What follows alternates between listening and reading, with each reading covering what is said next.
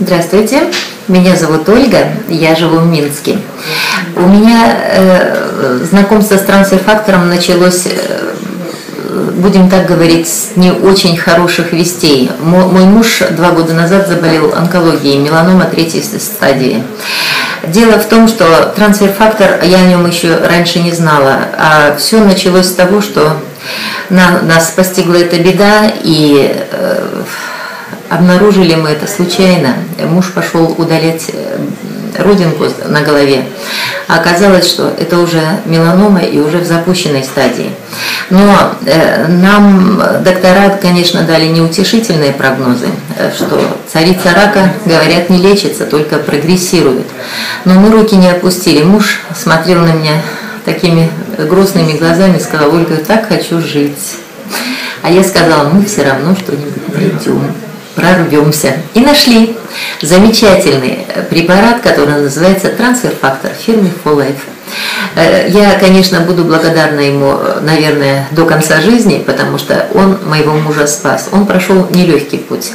После удаления родинки он еще прошел 2 операции сложных. Удалили, метастазы были в шее. Удалили мышцы, слюнную, заушную железу, удалили вену, часть артерии, прошел огонь и воду. Но вы знаете, что трансфер-фактор, мы о нем узнали чуть позже, через 2 месяца после 3 тяжелейших операций. Он начал вначале принимать профилактическую дозу по 1-3 раза в день. Потом мы постепенно стали увеличивать дозировку. Через месяц после приема трансфер-фактора плюс появился метастаз на поверхности кожи рядом с швом, там, где был рубец. Но этот маленький шарик, который мы его так называли, его наблюдали онкологи долго, а потом они его решили удалить. Но удивились тому, что метастаз вышел на поверхность. И меня спросили: а чем вы таким прикармливаете вы своего мужа? Почему у него сейчас нет прогресса дальше, не прогрессирует эта опухоль? А я сказала: есть такой замечательный препарат трансфер-фактор плюс фирмы For Life.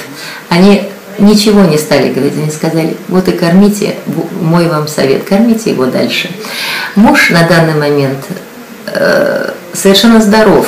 Это выяснилось месяц назад, уже прошло 2 года после той первой операции. Их было всего 3, 4-я была по удалению вот этого маленького шарика.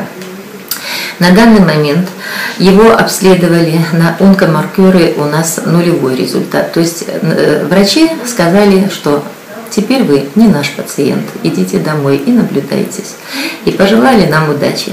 Я надеюсь, что этот замечательный продукт будет служить не только ему, а мне и всей моей семье, и всем близким людям, которые в него поверят.